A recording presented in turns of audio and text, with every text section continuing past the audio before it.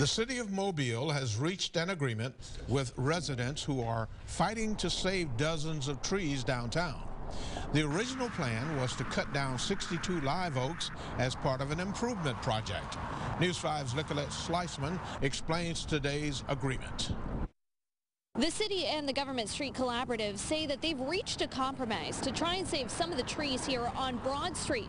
The number of how many is not known. We initially came into this meeting today as Bill Boswell to finalize and members of the Government Street Collaborative walked into today's city council meeting the details of these requests. They were more hopeful than they had been in weeks past. One of our main goals was to have more transparency, have more public involvement. They had filed an appeal about the Tree Commission's plan to remove more than 60 live oak trees from Broad Street.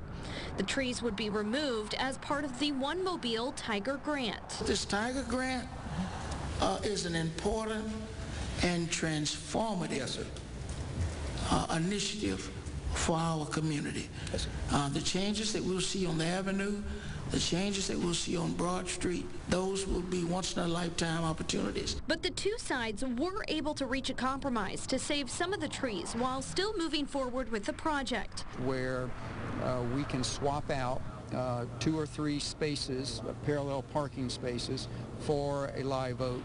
They will take that tree, look at the plan, and see if that tree can stay. And while we don't yet know how many trees will be saved, Boswell sees today's compromise as progress. If it ends up being 5, we'll be disappointed, but that's 5 more trees than we had earlier. The whole objective for the citizens who started this appeal was just to be heard.